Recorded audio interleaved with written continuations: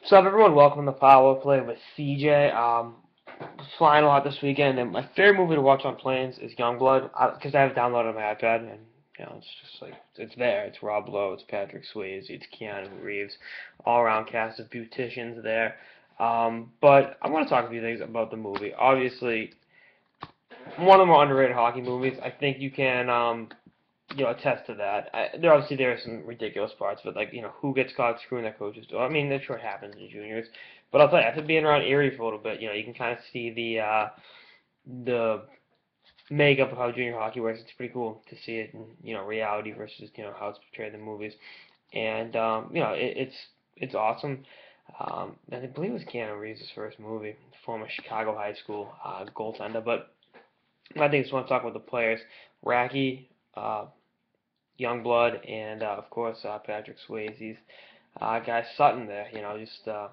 Obviously not the defensive with the Thrashers, but you know, I thought Swayze was great. May Mr. Swayze rest in peace. Um, First off, Racky is Dan Costello. I know the movie came out 20 years before Dan Costello put a shift in the show, but the bottom line is that's who Racky is Costello. He kind of just looks like him, plays like him, kind of goon out there. And Costello wasn't a bad scorer in juniors, I don't think. I'll look it up right now, but I saw Racky. I mean, a couple nice little couple goals in the Memorial Cup for the Thunder Bay, and I just think you look at the way Danny Costello plays the game, and you look at the way Racky was out there. That's yeah. It's 59 points in 61 games. Is second to last year with Sonia, and then had some pretty good moments otherwise. Costello did in real life. Then now let's talk about Mr. Derek Sutton, Patrick Swayze's character. He's Mark Messier. Obviously they talk about how dominant of a scorer he was. You know, that's awesome, and Messier epitomized leadership.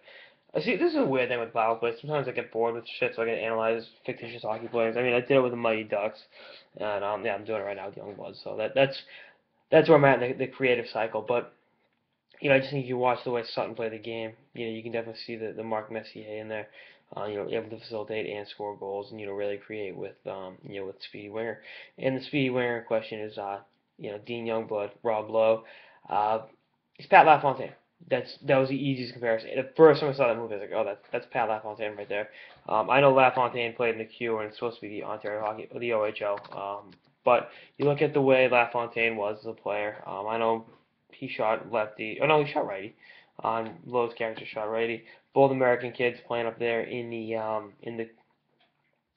majors, and both kind of just absolutely dominating with speed to the outside and being able to create and just make opposing players look very, very, very, very foolish.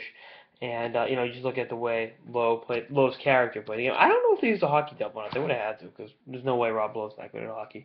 And then the fight with Racky at the end, the billet mother, because that's ridiculous. The screwing the coach's daughter, which is a no go. I mean, you just ask and get benched right there, or worse.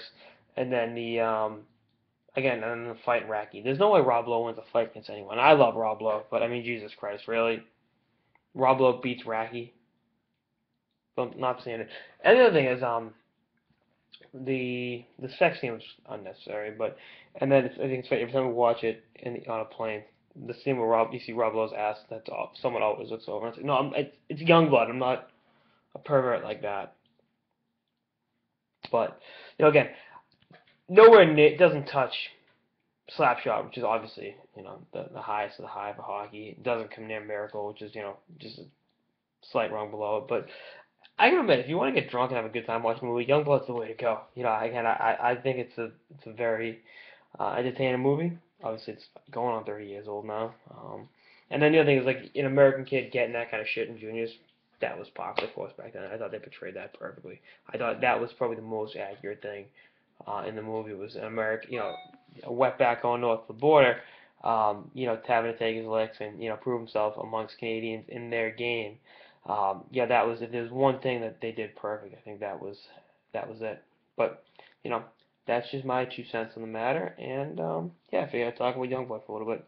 Anyway, that's our episode of the Power Play with CJ. Talking about the movie Youngblood. Stay tuned for episodes of the season and beyond. Later, guys.